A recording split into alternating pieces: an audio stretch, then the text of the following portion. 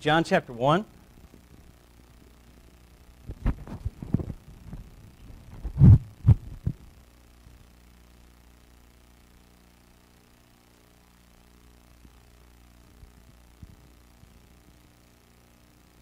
Okay, John chapter 1, we're going to begin with verse 24 and read all the way to verse 37. All right, so I'll read that for you guys. Okay, and they which were sent were of the Pharisees, and they asked him, and said unto him, Why baptizest thou, if thou be not that Christ, neither Elias, neither that prophet?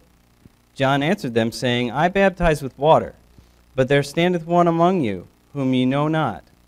He it is, who coming after me is preferred before me, whose shoe latchet I am not worthy to unloose. These things were done in Bethabara, beyond Jordan, where John was baptizing. The next day John seeth Jesus coming unto him, and saith, Behold, the Lamb of God, which taketh away the sin of the world. This is he, of whom I said, After me cometh a man, which is preferred before me, for he was before me. And I knew him not, but that he should be made manifest to Israel. Therefore am I come baptizing with water. And John bare record, saying, I saw the Spirit descending from heaven like a dove, and it abode upon him. And I knew him not, but he that sent me to baptize with water, the same said unto me, Upon whom thou see the Spirit descending and remaining on him, the same is he which baptizeth with the Holy Ghost. And I saw and bare record that this is the Son of God. Again, the next day, after John stood and two of his disciples, and looking upon Jesus as he walked, he saith, Behold, the Lamb of God. And the two disciples heard him speak, and they followed Jesus. Let's pray.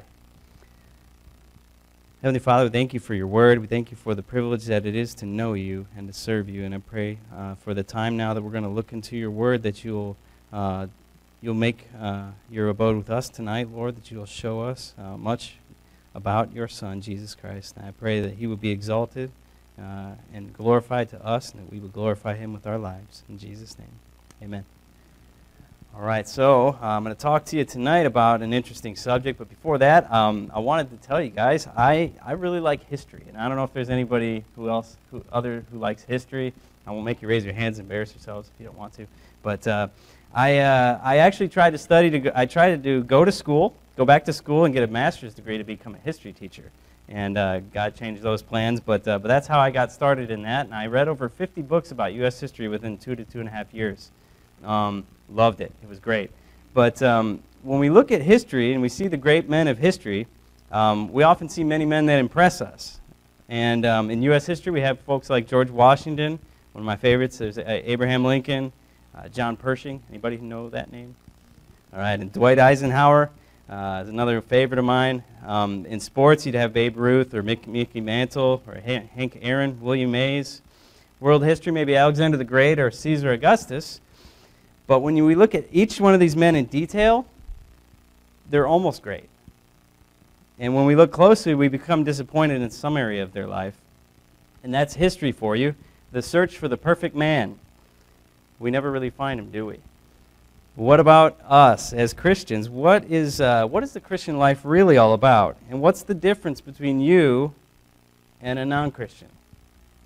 The difference should be the Lord Jesus Christ, the central figure of all of history. So, let's take a look at another scripture. Go to your right and go to Colossians chapter 3, please.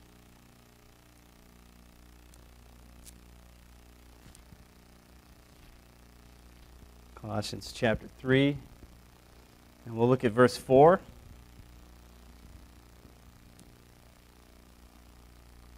Okay, and verse 4 says, "When Christ, who is our life, shall appear, then shall ye also appear with him in glory." Okay, but football is my life. Shouldn't be according to the Bible, right? Jesus is to be our life. This verse tells us that. He is our whole life. All that our life is to be is a testimony to him, is to be a witness for him, especially those of us that are saved. Those that aren't saved also should be living for him, but they're not. But we, especially as Christians, ought to be living for him, and that should be our life, okay? I'll read it again. "When Christ, who is our life, shall appear, then shall ye also appear with him in glory." That should be our hope. That should be our focus. Most of all, the person of the Lord Jesus Christ. Jesus is all the world to me, my life, my joy, my all. We sing that often. Jesus paid it all. All to him I owe. Sin had left a crimson stain. He washed it white as snow. So as Colossians 3:4 said, Jesus Christ is our very life. And what he has done has made the difference and made an eternal difference for us. But Christian, have you and I lost sight of that? Often we get real busy, even at church. We get busy with a lot of activities, and then Jesus Christ is knocking outside. He's outside. If you've read chapter 3, I think it is Revelation, where he's writing to the Laodicean church. He's knocking. He's actually knocking on the church because he's outside the church. He's supposed to be what we're doing. The whole thing should be about him, but he's outside of that church and many, many other churches, I think. So let's go back to chapter 1 of John, please, and renew our focus here before we get going. Okay, John chapter 1, and let's go to verse 29. Okay, "The next day John seeth Jesus coming unto him, and saith, Behold, the Lamb of God, which taketh away the sin of the world." Verse 35, "Again the next day after John stood, and two of his disciples, and looking upon Jesus as he walked, he saith, Behold, the Lamb of God. And the two disciples that heard him speak, and they followed Jesus."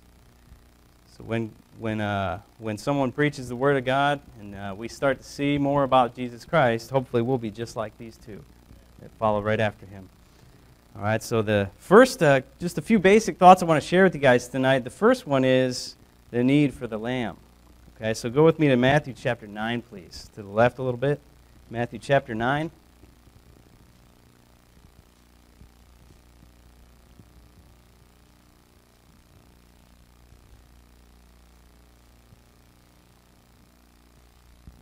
Okay, Matthew chapter 9 and verse 35 to the end of the chapter.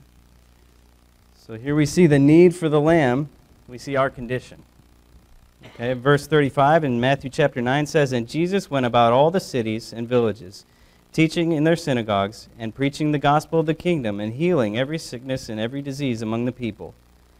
But when he saw the multitudes, he was moved with compassion on them, because they fainted and were scattered abroad, as sheep having no shepherd.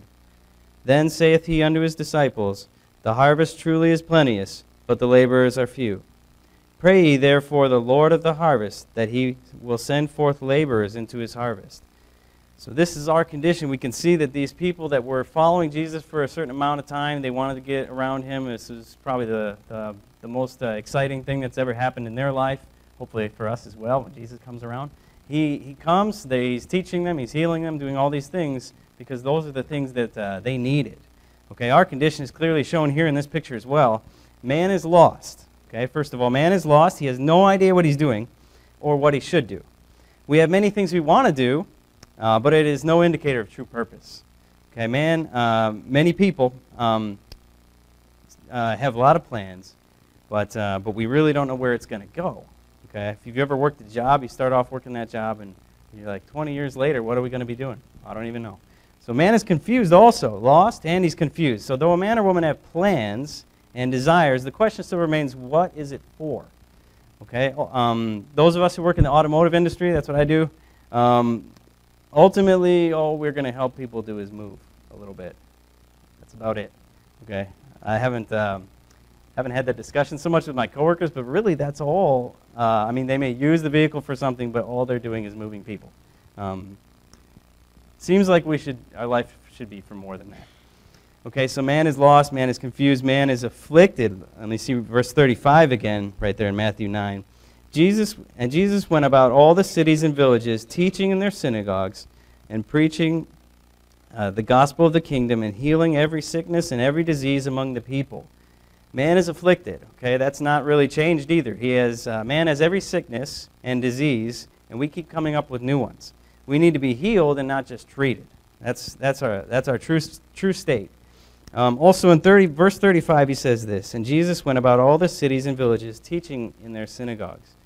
Man needs guidance. Man needs to be taught from God. You and I need to be taught by God. We can go to the university and see. Now, I did not have the blessing and privilege of going to a Christian university. I grew up unsaved until I was about 22 years old. Then I was in the middle of going to a state school, and I was not saved. Then after I got saved, I graduated, went and did some things, worked and did some things for the Lord. Then I came back to school, went straight to state school because my default thinking. And I knew that before, when I was there, it was pretty crazy. I come back, and it was worse. So if you're in a Bible college, or if you're heading that way, boy, you should be thankful. It's a wonderful thing. But you can go to the universities and see how confused they are, and it's worse than ever before. So that's man's state. That's the situation that man is in. He's lost. He's confused. He's afflicted, and he needs guidance. He needs a lot of help from the Lord. All right, so go with me also now to Isaiah chapter 53. So we're seeing our need for the Lamb of God here. Chapter 53.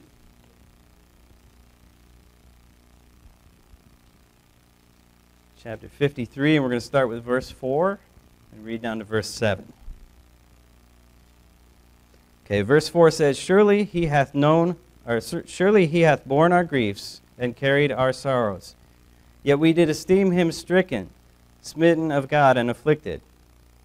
But he was wounded for our transgressions. He was bruised for our iniquities. The chastisement of our peace was laid upon him, and with his stripes we are healed. All we like sheep have gone astray. We have turned every one to his own way, and the Lord hath laid on him the iniquity of us all. He was oppressed, he was afflicted, yet he opened not his mouth. He is brought as a lamb to the slaughter, and as a sheep before her shearers is dumb, so he opened not his mouth. Here comes the Lamb to die for us, for the condition that we are in. Lost, confused, afflicted, no purpose, no guidance. We're going our own way. And we see the faithfulness of we see the faithfulness of all people here in verse 6. All we like sheep have gone astray. How many of us have ever followed God right out of the womb? Hasn't happened. So we need God to guide us. We're going astray. We're turning after our own way. No one's standing for God, and we're all running after sin. That's the condition. That's why we need a lamb. However, the rest of this passage shows how much he loves us. So let's read that again. Let's start at verse 5. He was wounded for our transgressions. He was bruised for our iniquities. The chastisement of our peace was upon him, and with his stripes we are healed. All we like sheep have gone astray. We have turned every one to his own way, and the Lord hath laid on him the iniquity of us all. He was oppressed, and he was afflicted, yet he opened not his mouth. He is brought as a lamb to the slaughter, and as a sheep before her shearers is dumb, so he opened not his mouth. This is all about the Lord Jesus Christ, and if you read through, especially the Gospel of Matthew, points directly to here, shows you that connection for the Jewish mind to read right here and see it. And This is, I think, probably the best place we need to start with a Jew. If we ever have a Jewish friend, I work with one. He's teaching me Russian. It's wonderful. But I'm praying for him, and I'm trying to think. He sees me read the Bible a lot at lunch, and he told me he doesn't really know the Scripture, but and I said, wow, this is amazing to me. But I think it's a testimony, and I think it'll touch his heart someday if we get the chance to talk about this, that I've spent time trying to learn his Scripture. And I do plan to thank him for the fact that we get the Scriptures through the Jews. But I told him, too, I said, I know that you probably have had some history. He's an immigrant from Ukraine, been here about 20-some years. They have some history I know that they've been through with anti-Semitism in Europe. And I told him, I said, there's things about Europe and about America that the culture is Christian overall, but it's not really. The heart is not Christian. But I told him, I said, real Christians love Jews. And I don't know if you've experienced that, but that's really the truth of it. So I hope he knows that. I think we've talked. We spent a lot of time. I've shown him that I care for him. I'm going to keep praying for him. His name's Isaac. So I'm going to keep praying for him, and hopefully I can show him something out of this verse someday. All right, so his actions for us. So we see what Jesus has done for us. He's gone to the cross on our behalf here in this passage. He's done it all for you and me. Okay, let's tell him how much that means to us. I think we should not forget how much we needed the Lamb of God to take away our sin. And if you're still in sin, come to Jesus because he will forgive you and he'll give you everlasting life. And that's the need that you have for the Lamb. So you can come to him today. And if you're a Christian, we can come to him to renew that love that we have for him. All right, so that's the first thought, is the need for the Lamb. Second thought is to be the greatness of the Lamb that I want to share with you. He was perfect and glorious. His life was wonderful. The people said of Jesus in John chapter 7, never man spake like this man, in John 7:46. One such instance of this is found in Luke chapter 20. Let's go there, please. Luke chapter 20. I love reading through the Gospels. It's a really enjoyable thing to do. All of the Bible's the Word of God, but I can't really get over reading the life of Jesus. When I first started teaching the teenager Sunday school class, we took a series and went through all of Jesus' life. Started at Genesis chapter 1. We talked all about who he is. We looked at prophecies before he would come. Then we looked at, we also looked at, what was it? We looked at kind of appearances of Jesus in the Old Testament. Then we went through a few more prophecies.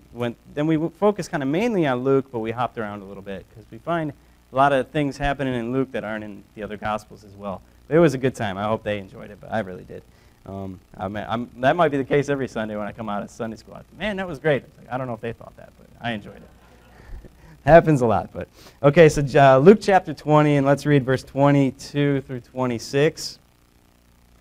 22 through 26. Now we have a lot of folks coming at Jesus, asking him all kinds of things and giving him a lot of trouble, trying to catch him. So here's one instance how he handles it.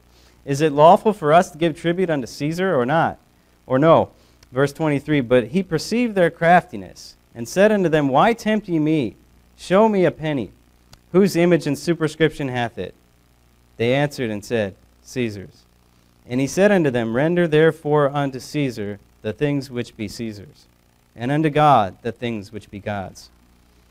And they could not take hold of his words before the people, and they marveled at his answer, and held their peace. Amen. That's wonderful. I love reading and seeing things like that. The way he would handle people. I'm starting to learn that, actually. When I get around people, I get around my coworkers, and people want to make fun of, Christians, or they want to ask questions just to poke. And I had this happen recently. I wasn't in the conversation. I was actually reading my Bible at my desk during lunch. But I had another coworker in the back in the lab at our office asking some of the other engineers, I think it's really funny when Jesus comes to the fig tree and it's not the time of the figs. So he curses the tree. And the guy laughs and says, well, it's not the time of the figs anyway. And I'm thinking to myself at my desk, that whole thing was an illustration that God is expecting to see fruit out of people's lives. And he had no idea. I think he kind of grew up learning a little bit of this, but he's totally walked a different way. And I just sat there, thought to myself, wow. But when I read Jesus and how he handles people, he's not just asked this question, yes, I'll answer that question. He kind of takes over the conversation. And, only I think can we do that through the Spirit of God. But that's one thing I'm asking the Lord to help me with, to be able to do that. When somebody asks me some question, I just say, well, maybe I'll answer that, but also, by the way, and introduce them to the Lord, because people just, there are people that around us all the time that don't have any idea what's in this book. I think we're forgetting that we have such a Christian heritage in America, but I don't think we have it really anymore. Or at least we see a lot of folks growing up without it now. A lot of people have no idea that the Bible says, and what Jesus says, love your enemies. They don't even know that's in there. So we've got a lot of preaching to do. So we should get prepared for it. So the whole plan in this case was for these men to catch Jesus in his words, but they couldn't. Okay, he was perfect in action and in word. Challenge after challenge. There's several more that you find in this chapter and in other chapters and in the other Gospels where they come at him and ask him these things, trying to tie him up in a conversation. But Jesus was smarter than the average politician. Okay, so but let's go down now to verse 39 in the same chapter. Verse 39 in Luke 20 says, let's read it down to verse 44. Then certain of the scribes answering said, Master, thou hast well said. And after that they durst not ask him any question at all. And he said unto them, How say they that Christ is David's son? And David himself saith in the book of Psalms, The Lord said unto my Lord, Sit thou on my right hand, till I make thine enemies thy footstool. David therefore calleth him Lord. How then is he his son? No answer. They have no answer for him. I think they had no idea that he was trying to explain to them that the Messiah is not just a man, he's going to be God. They just couldn't understand any of it. Actually, because probably their hearts were hard. You see, the whole part before this, they're trying to trap him. They're not trying to hear, what must I do to be saved? That's the heart behind that. So when he challenged the religious rulers, they could answer him nothing. And again in verse 40 it says, And after that they durst not ask him any question at all. So that's another instance where I think we see the greatness of the Lamb of God, Jesus Christ. It's wonderful. But so he's the object of all of our worship. And let's go now to Philippians, please, chapter 2.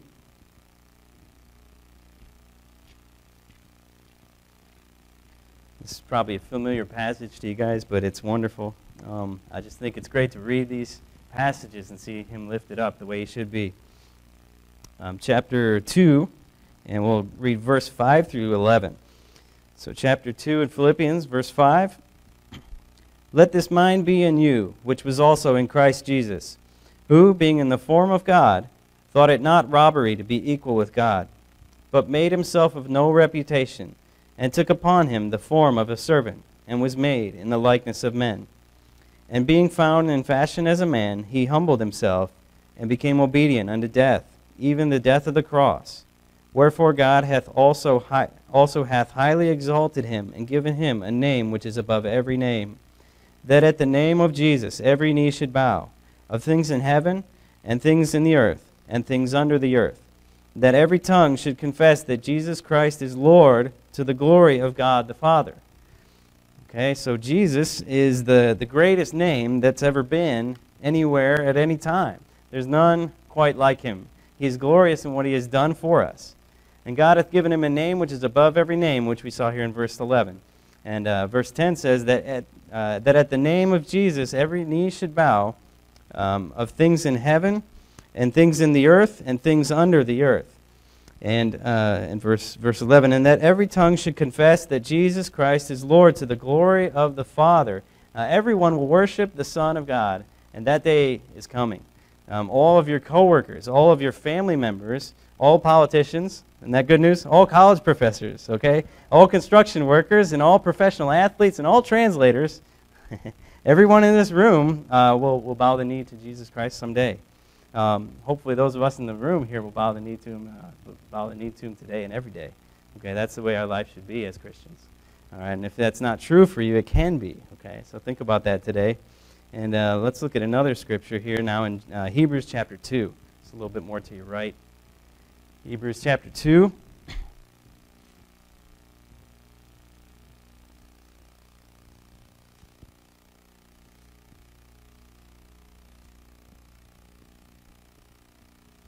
Okay, Hebrews chapter 2 and verse 8 and 9. We'll read 2 verses here. Thou hast put all things in subjection under his feet. For in that he put all in subjection under him, he left nothing that is not put under him. But now we see not yet all things put under him.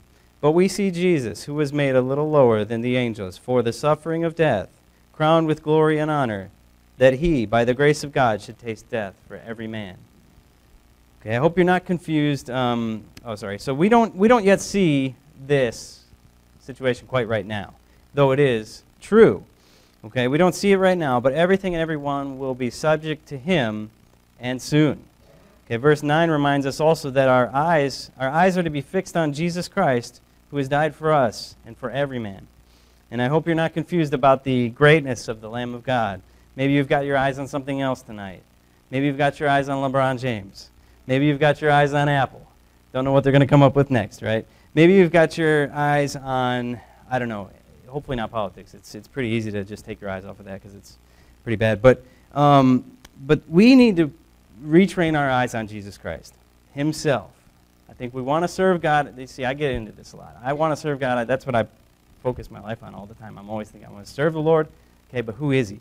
Let's spend time reading, learning about who he is. Spend time in prayer talking to him.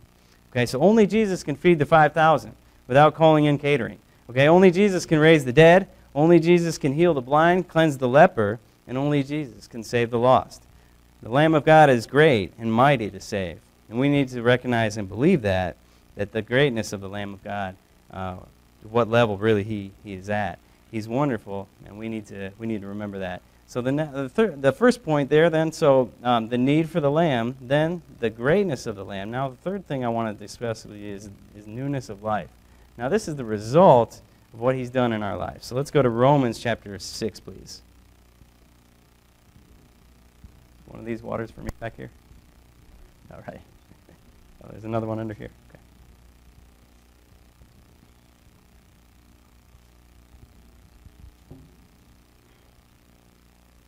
Okay, Romans 6 and verse 3 and 4. Know ye not that so many of us as were baptized into Jesus Christ were baptized into his death?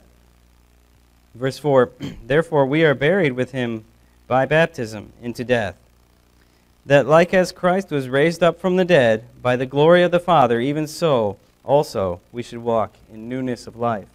I think there's two meanings to that. Newness of life, we have a new quality of life as Christians, and he's changed the dirty life and the dirty heart that we used to have. He's given us a brand new life, a new heart. We're born again, and our life will have a different quality to it.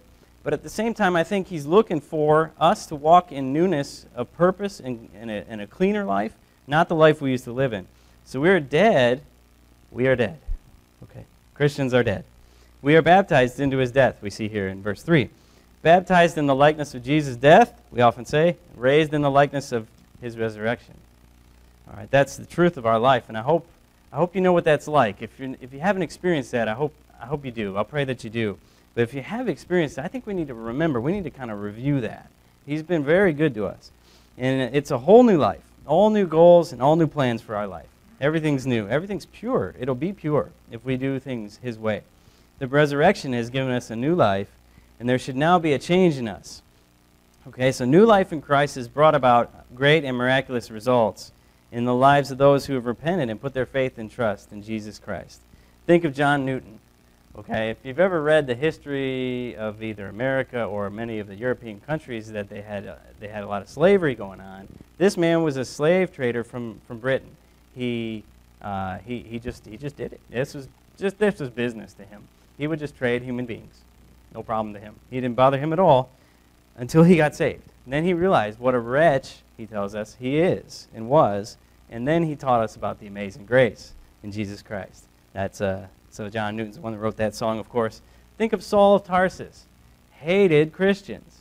How do you hate Christians and then become a Christian? Okay, I think probably we hopefully don't have too much idea about hating anybody, but there are probably some people that you just don't like or just have a hard time being around too often or too long. And then you think about how you could become one of them. I don't think you're usually thinking about that, at least in your flesh. I wasn't. I never do. But another thing, Saul of Tarsus. So he was after Christians, trying to kill them and trying to put them all in prison. Then he becomes a Christian. Only God, only the Lamb of God could do that to him. Think of Jack Jarvis. Some of you guys know, most of you guys know Jack Jarvis. He used to be a Jehovah's Witness, and now he's a Christian. He goes to our church a lot of the time, and he's a missionary for Jesus Christ, the true Jesus Christ. Okay, great. Look up here. Okay, you ever seen a bar musician before? This is what they used to look like. But I do, because he saved me, I don't go to those places anymore. I don't play music for that purpose anymore. I often thought before I came to this church, I had played, I had been in the choir at another church, and I had was asked, why don't I join choir? And I thought to myself, but aren't I disqualified? I used to play for the devil. I used to play his music, okay? And I thought and prayed about it for a while, and I got up there and I started to sing in the choir, and I do that here as well. And I thought, man, this is the highest music. Why was I playing with that garbage? He's so. It's so good to follow him. It's pure. It's holy when it's the desire given from him. Okay, it's wonderful to do that. All right. So he's renewed our affections. So no more are we amused, or should we at least be amused by the base things of this world. Okay. No more do we love darkness rather than light. Okay, that used to be true. That's in John chapter 3. The men loved darkness rather than light. That's why they didn't even go to Jesus. When Jesus came, they just kind of wanted to run away from him, because he was light, and in him is no darkness at all. No more do we bite and devour others, but we pray for our enemies and seek to bless those that curse us. And that should be the new life that we have, the newness of life. All right, let's go to another scripture here, 2 Corinthians chapter 5. Since we're on the subject of newness of life, there's great things in this passage I want to share with you guys. So 2 Corinthians 5, and we'll look at verse 14 through 17. For the love of Christ constraineth us, because we thus judge that if one died for all, then we're all dead. And that he died for all, that they which live should not henceforth live unto themselves, but unto him which died for them and rose again. Wherefore henceforth we know no man after the flesh. Yea, though we have known Christ after the flesh, yet now henceforth know we him no more. In verse 17, therefore if any man be in Christ, he is a new creature. Old things are passed away, behold, all things are become new. All things are become new. And especially I want to dwell on verse 15. I think this is great. I often pass over verse 15 because I see verse 17. But verse 15 is wonderful to me, I think. And that he that died for all. So this is Jesus Christ dying for our sins. And to continue the verse, that they which live should not henceforth live unto themselves. There should be a difference in your life. You shouldn't be speaking the way you used to speak. You shouldn't be reading what you used to read. You shouldn't be going to the places you used to go to. And it's funny we have to emphasize this. I mean, we in our church, I think, understand this, but a lot of churches don't get this. A lot of preachers don't preach that anymore. And we have people who claim to be Christians and probably are, but they're really giving a confusing message. So we need to live a different life, and people need to see the difference in our life. That's how that's how they can tell whether something's happened in our life or not. Okay, and they which live, it says in verse 15. Okay, they which live should not henceforth live unto themselves. They which live is us. That's the born-again Christian. Henceforth, interesting word. So from now on, or from this point forward, and I don't think the Bible means from today on, from November 1st on. I think what the Bible's trying to say is from the day you were saved on, there should be some difference. There should be a little bit more of a clear testimony than the day before that day. For Jesus Christ. So your life is no longer just for you. It is to bring honor and glory to Jesus Christ. Well, how? How do we do that? Okay, so through our actions is one thing, through our speech.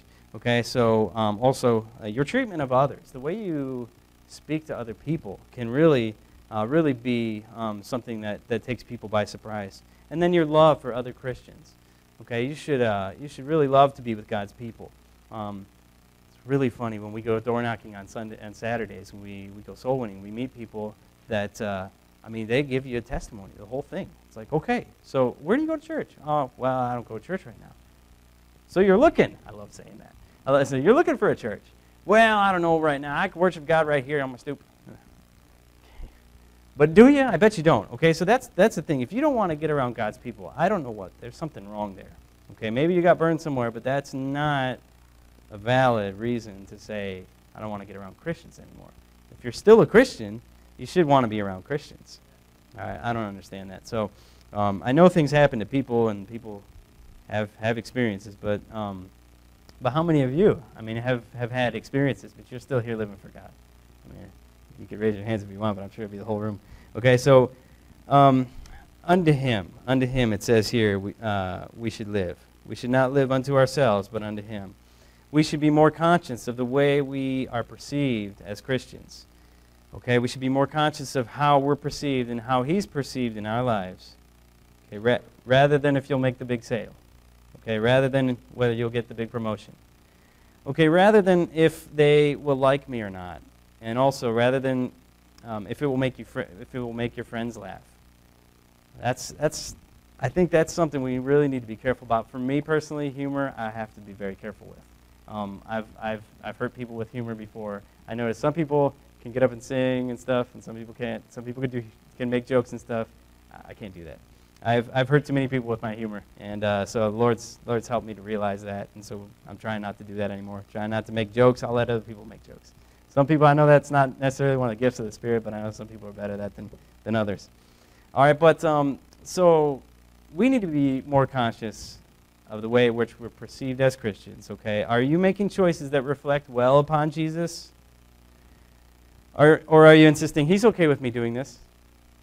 He's okay with me wearing this? He's okay with me watching this? So actually, if we are unsure of whether God is approving of something we're doing or if something some choices we're making, first thing we should just do is stop. We should just stop, and then we should pray, read the Bible, and get godly counsel, rather than just wonder and ask him if he approves while we do it. Okay? That's really easy to do. It's really easy to slip into things like that. But we need to be looking to him all the time for guidance. Okay? We need to always ask him, does this please us? Does this please you? Sometimes when we get going in the Christian life, it's been years and years, we stop asking that question sometimes. We need to be asking the Lord, does this please you? Okay, so we need to read, pray, and get godly counsel before we make decisions that we're not sure about. All right, so let's look at another scripture in Matthew chapter 20, please.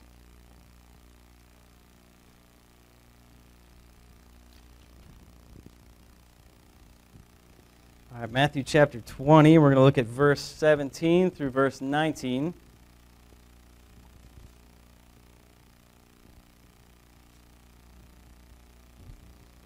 Okay, verse 17 in Matthew 20 says, And Jesus, going up to Jerusalem, took the 12 disciples apart in the way, and said unto them, Behold, we go up to Jerusalem, and the Son of Man shall be betrayed unto the chief priests and unto the scribes, and they shall condemn him to death, and shall deliver him unto the Gentiles, to mock and to scourge and to crucify him, and the third day he shall rise again. I know that they're fixed on that first half of that verse rather than the and he shall rise again, because I know they just didn't see it, but I know that's the greatest part. I love to read that part at the end that says he shall rise again. So Jesus has done it all for you, and he's done it all for me. He's done such wonderful things for us. Don't you love him? Isn't he wonderful? Wonderful, wonderful, okay? Because Jesus died and rose again, you can go home and love your family instead of going to the casino or to the bar, okay? You can also love your husband and honor your husband rather than belittle him. You can help mom with the dishes, okay? All right? You can help mom with the dishes, all right? You can help dad mow the lawn or shovel the snow for dad, okay? You can also, we can stop talking about the boss just because everybody wants to, okay? We can stop doing that. And we can also stop doing these things that hurt our witness. And we can stop making people say, I thought you were a Christian. You ever heard that? I heard that before. As soon as I heard that, I was like, I'm going home right now. But when we read the Bible and we keep our hearts tender to God, he'll show us what to do so that doesn't happen. And then he'll have people coming to us and asking us questions. going to be wonderful. So let's stay focused on him, all right? So he's done it all. Like I said, that's, I think, the biggest thing I want to get out of it, I want to give you guys, is that he's done it all for you. And I think you guys have known that already, but I want to remind you that. We get carried away with a lot of things, and many good things, but he's done it all for us. And what else does he have to do? Hasn't he done it all? What else does he have to do for you to serve him? What else does he have to do for you to read the Word more often? For you to pray, and for you to take a risk to witness to those close to you. It's easy to witness to random people, but how about your family, and how about your coworkers? It's tough to do. It's tough to do. I'm in an office of about 19 other people. Some of them are from Japan. Some of them are not. I think the rest of them are Americans. Some are from China. But I've got people right around me, and it's risky though. But if you're willing, though, the Lord will make a way for you. All right. So pray and ask Him for specifically, how am I going to witness to Billy Bob, or how am I going to witness to this next guy? Lord, can I witness to this guy sometime? And have you ever had that happen where people just walk up to you and ask you crazy questions? They just walk up and ask you things. You can do that to them. You can do that right back to them. And my coworkers all have, I think just about all of them. So what happens is we go to lunch, and some people go to the cafeteria, some people go out and all that, and some people eat at their desk, and I do that. I get it out, put it right there on my laptop, and I read while I eat. And they've seen me do that. It's been at least a year that I've started to do that. They all have seen me do that. Now, some of them might not know what I'm doing, but some do. And some of my Japanese coworkers have asked me, like, what are you reading? And I tell them. And I love it. It's fun. But I could just turn right around and say, oh, I was reading this thing, and this reminded me of you, and probably freak them out. But we can do that. We can do that. Especially if you're not on work time, have at it. And sometimes maybe if you're out of the office on lunch, that's your time. You can take advantage of that. All right, so think about that. Pray about trying to get an opportunity like that. Ask God for an opportunity. All right, and so He's done it all for us. And how close are you letting Jesus get to you? Are you letting Him in? Are you letting Him take care of the things in your life that maybe do or don't please Him? Are you willing to ask Him that question? Go ahead through the house, whatever you want to do. So we should be doing that, okay? We should be letting Him get very close. Often, I've had this thought, God wants to go farther with my life than I want Him to. If I will just submit to what He wants to do, I think we'll see Him do some things. Things that I wouldn't. I heard a preacher say that when he first got to the field, his dream of what he wanted to see God do was about this big. And God let him do this much. And he said, well, my plans right now, you have to knock out the walls on both sides. He said, you start having bigger plans. If God's in your plans, make them big. I think it was William Carey. That if God's in your plans, make them big. Make them big just to bless Him and to raise His name up. All right, and so what are we going to do tonight and tomorrow and the rest of this week? I think it's summed up in John chapter 15 and verse 4. Let's look at that. John 15 and verse 4. And the ministry of Jesus is drawing to a close in this book of the Gospel of John. At this point, He's telling His disciples a whole lot of things. And one thing He tells them right here is John 15 verse 4, abide in me, and I in you. As the branch cannot bear fruit of itself, except it abide in the vine, no more can ye, except ye abide in me. If we don't spend time with Him, we're not going to see Him work as much. So we want to see that. I think I know a lot of other missionaries, and I like to watch them go, and I like to cheer for them. But I try not to covet what they're doing. But I think I also want to do things just as great when we go to the field. So if we do that, no matter where God's got you serving, He's going to use you. He's going to use you up. You ever used a pen and all the ink's gone? I hope the ink's going to be gone in our life someday. He's going to use it all. I got what I needed out of this pen. That's I think the Lord wants to do that with our lives. So let's look to the Lord Jesus every day, and in everything we do, the Lamb of God, for He alone is able to save you. Let's look to the Lamb of God. Okay. All right. Thank you. Let's pray. Almighty God, thank You for the great truth of Jesus Christ and for what He's done for us on the cross, Lord. I pray that You would help us to be thankful for that every day. not to forget it, Lord. I pray that you'll give us opportunity to tell others about that truth. And I pray that you'll help their hearts to receive it. Prepare them now. In Jesus' name, amen.